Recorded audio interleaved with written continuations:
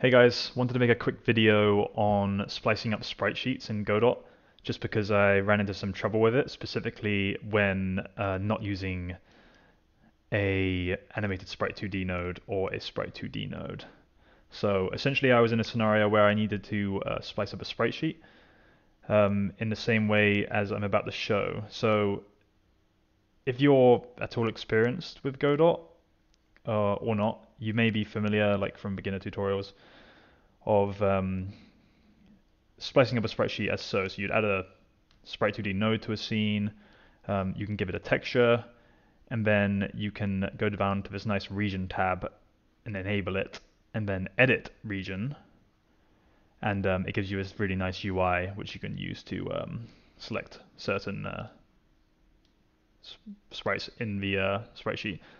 So in this scenario, let's say I want this one, it's now in the scene, and I'm nice and happy and ready to go, having that object in my scene, which is cool. But the problem I ran into is when I was making a custom inventory system, which has an exported variable, which is also a texture 2D.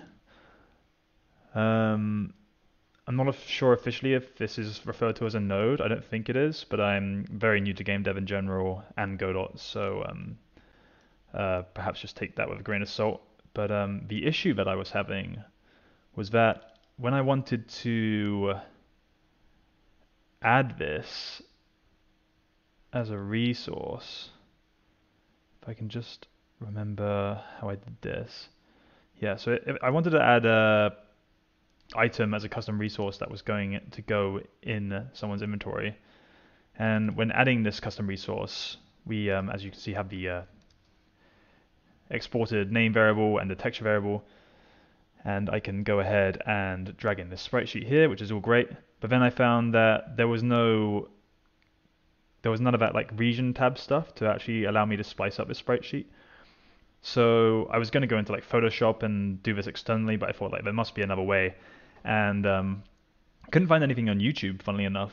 But found through an old Reddit thread that one way you can do it is by setting this as an Atlas texture, which if we take the description, it's a texture that crops out another part of another texture 2D, which is exactly what we want. So what you want to do is you just want to select this, and then if we expand the resource, oh no, if we just click here, and we can add in our texture here to the atlas, and then from here we have this nice, edit region button that we're familiar with. We can select the sprite that we want from the sprite sheet, and we're all good to go from there.